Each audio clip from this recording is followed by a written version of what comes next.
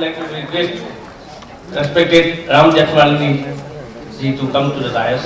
Also, Mr. Prashant Kumar, the advocate, to come to the dais. But the thing is that another member, Yakesh Anand, senior advocate, High Chairman Law Commission of India, he will be joining us in a short time.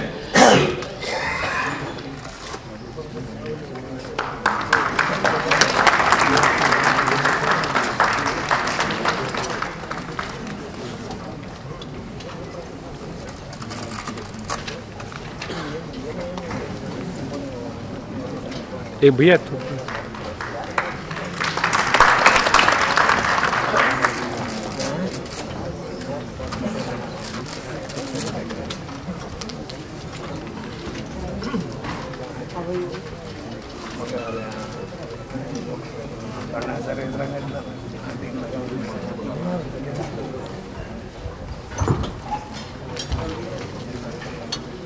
Friends, I call session number 2 now in order. The subject is black money in tax havens and foreign banks, mechanisms to curb corruption and abuse of power in the light of UN Convention on Corruption. Now, let me very briefly introduce you to the gentlemen who are going to participate. On my right is the redoubtable Ram Jethamalani.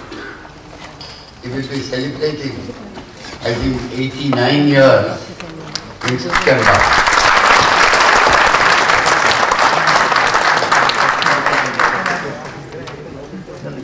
I had written an article a couple of years back in the Hindu. You'll get the reference later. And in that article I mentioned that Ram made an application in the Supreme Court saying, please take up my matter before the vacation. And the judges asked why. So he said, my astrologer has told me that I may not be there in July. But Ram being fully unpredictable, he disappointed his astrologer. And he was all there. So I wrote in my article, in 2007, I wrote in my article, in 2007, I read a report that Ram had applied to the Supreme Court to take up his case early because his astrologer had told him that he might not be available after July. Obviously, the astrologer was a false prophet. My advice to Ram is not to believe in astrologers and go on to hit a century with frequent sixes from time to time. I also wrote, Ram is in law ever green, ever energetic, ever enthusiastic, never one to give up, and reminds one of evergreen cricketer Sachin Tendulkar. Then I added, but his style is more in the Sehwag mold. Brilliant, spectacular and audacious. Friends, when Ram speaks, and I'm going to introduce all the speakers at one go so that we don't have an interruption, I'm sure you will be electrified by his eloquence. On my left is my very good friend KTS Tulsi, Vice Chairman of the Law Commission of India, and he will give you a PowerPoint presentation, which of course is his speciality and which creates an enormous impact on the audience and will carry home a lot of new thoughts which I'm sure Mr. Tulsi will give you. On my right again is Prashant Bhushan. I call him, he's like Jack the Giant Killer. Why? Because he's the gentleman who knocked out the CVC and obtained the great judgment from the Chief Justice of India, Kabadia, saying you must have institutional integrity. So that's why I call him Jack the Giant Killer. But apart from that, he is a unique lawyer in the sense that he says he is practicing only public interest law which doesn't fetch him any income. And that's a great sacrifice. Because by this time, he would have been probably in the top league of lawyers if he had chosen the path of private practice. And of course, we all know that his father Shanti Bhushan has encouraged him in this particular way. And we are going to have Shanti Bhushan, I think, in one of the sessions. Is it today or tomorrow? He's agreed to chair a session. So that's Prashant Bhushan, and he will tell you various things on this subject in which we are all interested. Lastly, we have got Apurva Sharma, one of our very active members and active office bearers. But in addition to that, he has now been elected Vice Chairman of the Bar Council of India. Now all over India, bar councils are not very highly regarded for whatever reasons because of the elective element. And I am sure Apurva will bring in dynamism and reform bar councils of India. We don't want to go the way of the Medical Council of India. You have seen what is happening. So we have to strive, we should help them, they should help us, and we should have common programs by which we can go forward and at least look inward. Because one of the things which we have said is looking inward and looking outward. Now we have been looking outward, criticizing others, but let us also at the right time look inward and criticize ourselves. With these few remarks, may I ask Ram to make his presentation. Please give him a big hand.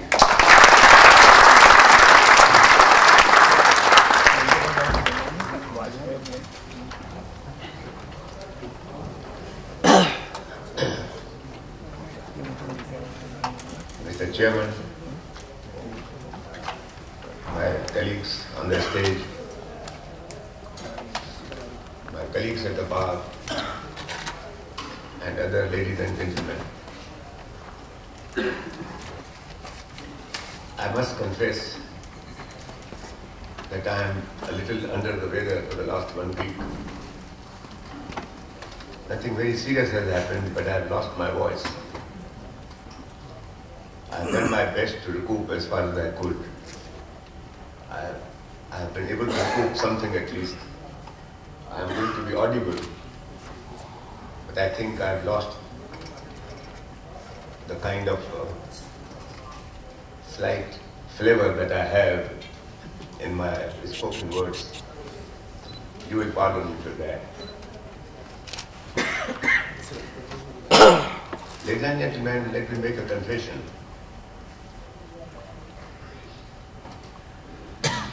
Whatever my astrologer might have said, and however much I have falsified him completely, I do still feel like a person who is sitting in the departure lounge of an airport, waiting for the flight to be called. Anytime the flight might be called, and then there is no getting back. It is in that mood that I live these days, without ambition, without any unfulfilled desires, except one. I have started life in India as a refugee from Pakistan. I have started my life in a refugee camp. I came to India with a 10-rupee note in my pocket as my only asset. And whatever I am today, and deserving the honor of being called here to address you, it is because of the blessings and the cooperation of the people of this country. I owe a deep debt of gratitude to them, and it is my last and only surviving ambition that I must at least repay a part of the debt which I owe to them. The black money case has given me exactly that chance of fulfilling my desire and my last wish. So ladies and gentlemen, be sure that when I speak, my speech has the credibility of a dying declaration almost.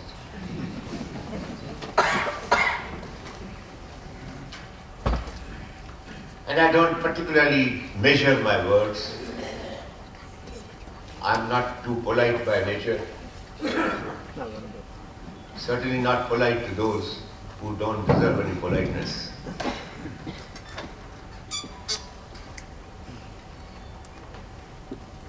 I got involved in this as a member of parliament, and unfortunately my term in the Rajya Sabha came to an end in 2010.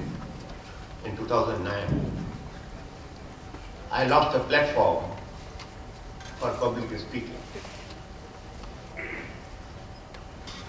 But ladies and gentlemen, it is in the next year, after nearly a gap of a year, that I was invited to rejoin the party from which I had almost been rusticated. I hope I am not sharing a great party secret, but I rejoined because deep down there was in me a feeling that I still need the platform of the parliament to be able to ask some inconvenient questions. But on the other hand, I did make it clear to those who asked me to get back into politics in that sense again, that you know my views on all subjects which are pending before the nation. Please don't ask me to change any of my views. Don't try and change me, but I have the right to change you. It is on that footing that today I am a member of a political party. I believe every word that fell from the earlier sessions, the Speaker, Mr. Arun Kumar, a non-lawyer, he spoke of a prescription which I believe is true. All other prescriptions have been tried before and they have failed. And I think we are wasting our time trying to repeat the experiment with those failed medicines that have been suggested. Law reform is not the solution. There are too many laws on our statute book. When I was a law minister, I appointed a commission to go into the entire statute book of the country. And my expert, honest friends reported that at least 1100 laws required to be repealed. They are totally useless. It's not counterproductive. When I gave that report to my bureaucrats, they came back with the astonishing counter report that only 3 laws required to be repealed. Ladies and gentlemen, I am old enough to understand how the bureaucratic mind works. Every law contains some power for some bureaucrat. And they were not willing to give up. How many powers all at one go? And ladies and gentlemen, during my short tenure as the law minister, I believe I repealed at least 500 statutes on the book. Every week, we used to put a large number of statutes and have one unanimous repealing statute. But ladies and gentlemen, it is not the law which is to be found fault with. Law has become a convenient escape route in the hands of corrupt and inefficient politicians. Every time something goes wrong, or they say there is something wrong with the law, then they pass that law and tell the people that, look, we were so serious about the law, now we have done our best, now we leave you to your fate. Little realizing that that was the pretense. The new law is itself a source of new corruption. What we require is reformed character and not reformed law. And character cannot be reformed by legislation. Character can be reformed, if at all, by a reformed parliament with a reformed character, but not by the kind of laws which are being suggested, or even today are on the anvil. Not even the Lokpal bill of Anna Hazare. I am an admirer of Anna Hazare. He has at least quickened the conscience of the nation today towards the problem of corruption. And I believe that the crowds that collected for his darshan when he was around and talking to us about corruption, they were all victims of corruption in their daily life. That's the great, great tribute to be paid to Anna Hazare, that he really meant to talk about corruption. He is serious about removing corruption, but I am not quite sure about all the methods that he has adopted for that purpose. I mean, I am nobody to criticize him. In fact, I am his disciple in the sense that he and I have a common cause, and I shall always place my energies at his disposal if he wants them at all. But ladies and gentlemen, there are many people who are in the war against corruption, but they don't seem to need my assistance or advice.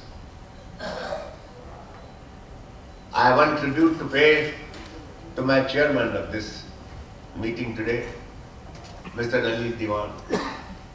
I found in him a wonderful counsel. He has been my counsel in the petition with which I went to the Supreme Court. He drafted it, he has fought it, and I believe that he got from the Supreme Court, extracted from the Supreme Court, one of the best judgment that the Supreme Court has ever delivered.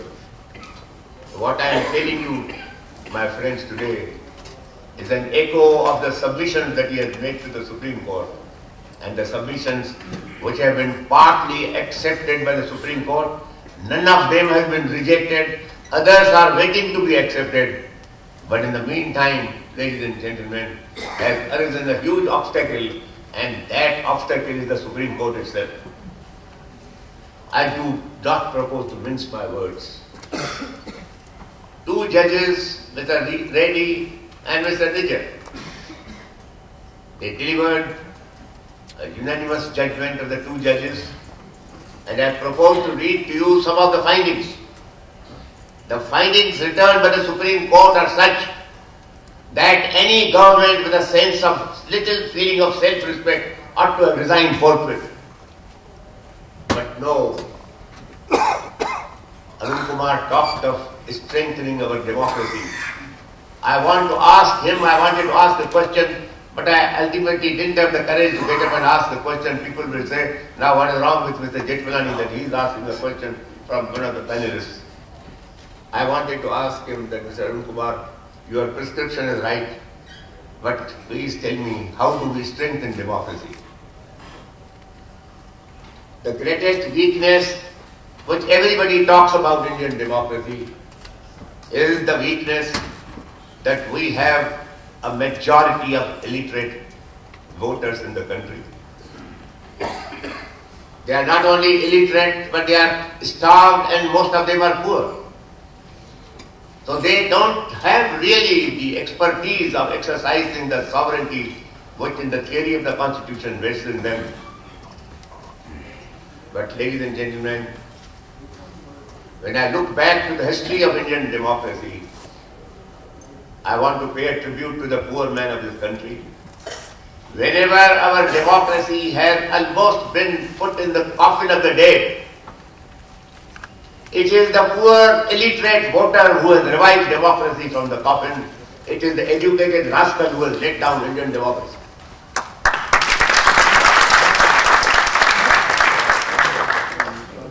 So ultimately, I believe that we must strengthen the common man, and that is the only way to strengthen democracy in this country. And once again, when you talk of strengthening the common man, you have to give him two pieces of treasure which he lacks woefully. That is a decent livelihood and a decent education. Both require money. And ladies and gentlemen, what hurts me most today, and